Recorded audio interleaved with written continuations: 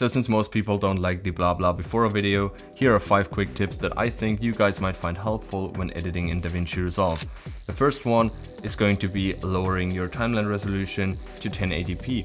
And it doesn't matter what camera that you shoot on, whether it's a GoPro, whether it's a smartphone, a DSLR that partly shoots upwards of 5K. The thing is, if you lower your timeline resolution to 1080p, DaVinci Resolve and your computer have way more processing power to go through this footage without having a choppy playback and whatever. So I always set my timeline resolution to 1080p, but there's one thing that you should keep in mind. If you want to export your video in 4K, make sure to go into your project settings at the end, just before you're about to go to the render page, and set your timeline resolution back to 4K. That means you have the flexibility to export your video in real 4K and not have to upscale it from 1080p. So that's tip number 1. Going on to tip number 2, and that is enabling autosave. And you might be thinking, why should I enable autosave? I'm not working in Premiere Pro, that like crashes every 5 minutes. We're working inside of DaVinci Resolve.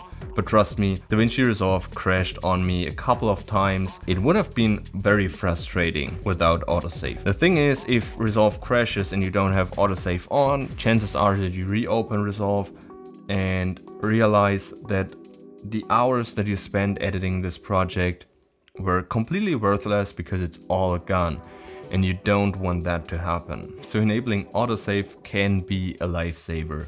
Trust me, try it out, and you will thank me once Resolve crashes on you. So going on to tip number 3, and that is adding cinemascopes. Everything just looks so much better with cinemascopes, and everyone loves cinemascopes.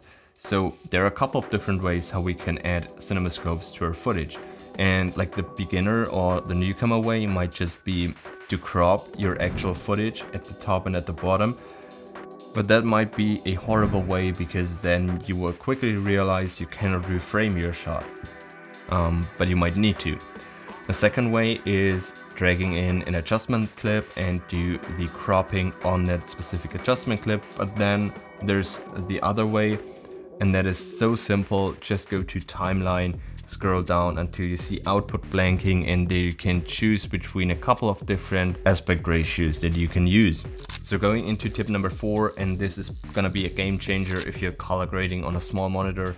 I have a 24-inch, which is still pretty small, but if you might be editing on a laptop, a 16-inch, 14-inch, 13-inch, whatever it might be, this will just change color grading forever for you.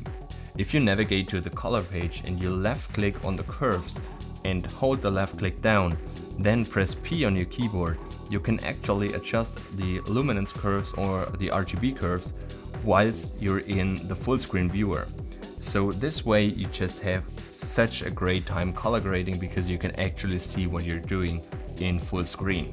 Now going into the 5th and last tip, and that is copying grades. And if you're anything like me, you do color grading at the end of your project. Like when you've done everything else, when you've done your rough cut and you've done your fine cut, then I'm gonna go on to my color grading. And now I have to deal with like thousands of clips that I have to color grade, and then I usually just do the grade on the first clip.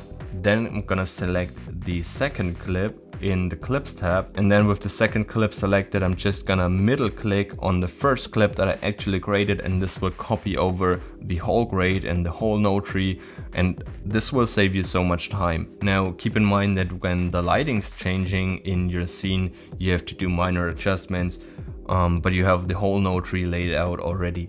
So this will save you a bunch of time, especially if you have a few shots that are filmed in the same room or the same scene. So that's a wrap, guys. I hope you enjoyed this tutorial. If so, please consider leaving a like and a subscribe if you haven't already, to not miss out on any upcoming content in the future, but also to help me spread out this video to more people that might be interested in that specific topic.